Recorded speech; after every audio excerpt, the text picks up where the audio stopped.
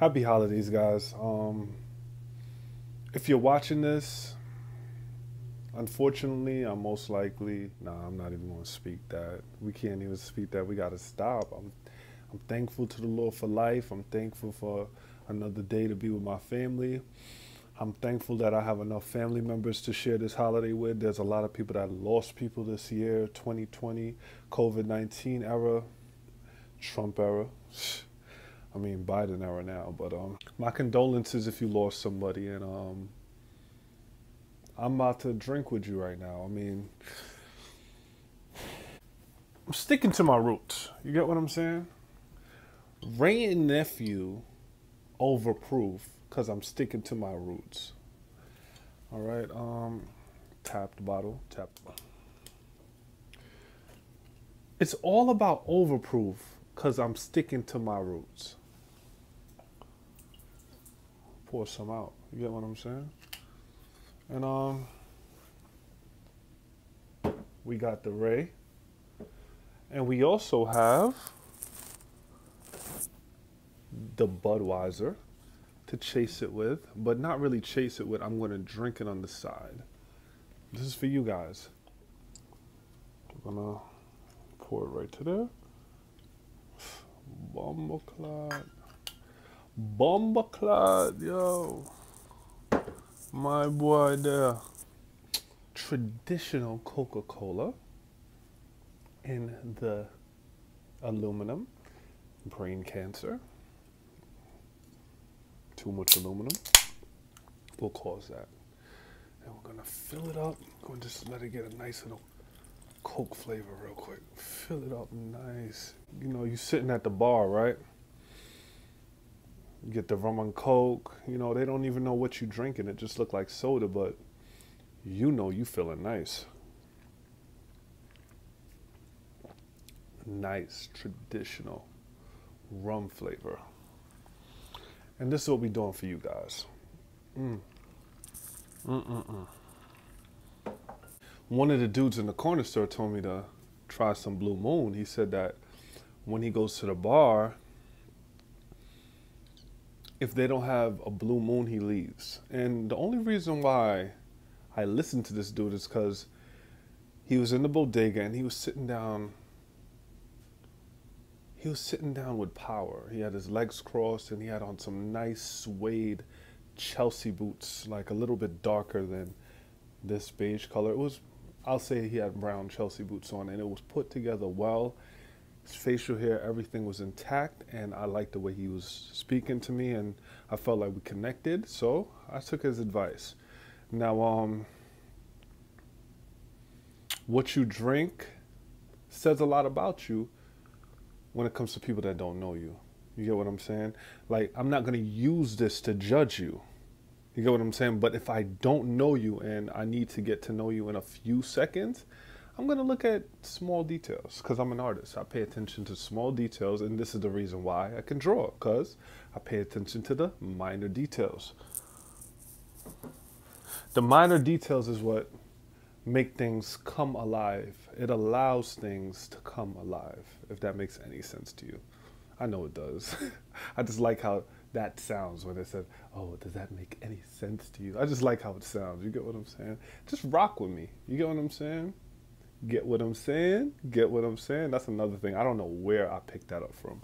But we're all creatures of habit, and I probably picked it up from someone I admired, but I can't remember who.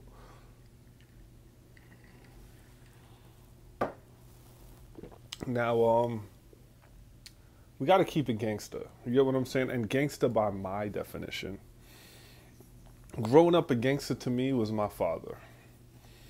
My father made some mistakes growing up, but he put family first. However, he put family first. Now, he had a very bad temper, and I've seen him get violent on a few occasions that I don't really feel I should talk about because that doesn't define him. What does define him is the situations that defined him were the times that he spent with us in harmony. On Sundays, we went to church and he attended the men's choir.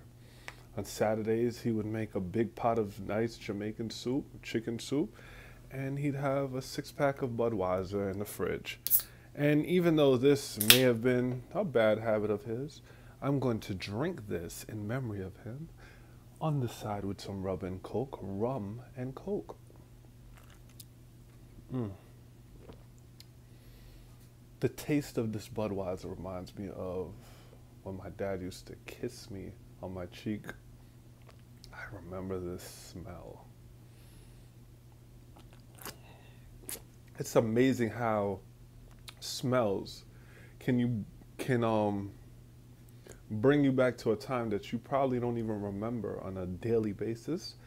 I probably wouldn't even think about my father kissing me on the cheek and the smell of the kisses. But because I have this Budweiser, I can go back in time. So, in a way, smell, the sense to smell. Smelling is like a time machine. Bring you back into time.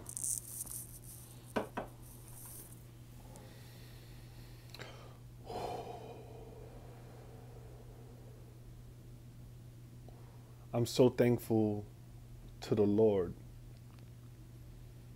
for making me more confident, making me confident. And there's a lot of things that I've overcome. I'm 32. It took 32 years, but I've overcome a lot of insecurities. I'm learning how to be selfless because I was selfish for majority of my life. A lot of us are, and we don't realize, but the art of becoming self-aware will make you self-aware. It grants you awareness. It lets you see where you're wrong. It lets you see where you're right. It lets you see what you did right the first time so you can continue to do that right the next time. I'm sorry for sounding like a philosopher. I'm just speaking to myself. This is just my thoughts running wild. I'm not no teacher. I'm not no preacher. I'm not no perfect human being. I get very angry still, and I'm just venting because I think this is a thing. I think that I can go somewhere with this, and by going somewhere with this, I think I can bless other people. And that's all I want to do out of life. What do I want? I want to be a great person. And through being this great person, I want to help people that struggled with the same insecurities that I did so I can make their lives easier. I want to be rich so I can provide for others and I can leave a legacy, a strong inheritance for my children and the children after them. Inheritance, not even meaning money, but morals, values, principles, and of course, a lot of money. And with the morals, values, with the principles and the knowledge, they're going to continue to build on what I leave for them. So the clock is ticking and never stopped. Baby, don't trip. Pick up your glass so you can get hit.